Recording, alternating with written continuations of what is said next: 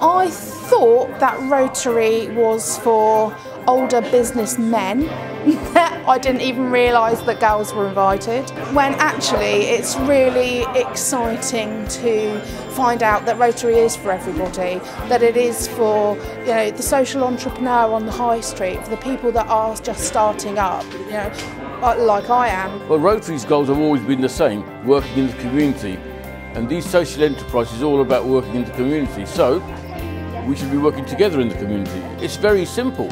Rotary has changed my life by networking me in with other knowledgeable business professionals and taking on board my crazy and welcoming it as an entrepreneur.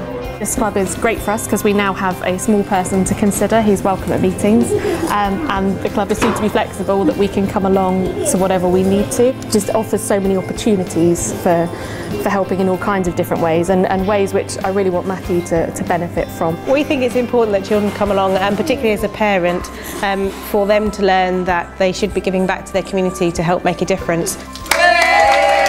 I wanted to become a Rotarian because I wanted to promote that young people in Rotary can do more. Young people can be heavily involved, they can be enthusiastic, and they can be trusted in succeeding in pushing the Rotary further. And I want to help as many young people as well as adults in the community and help develop the community for it to be a better place.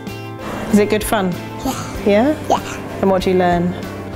Helping other people and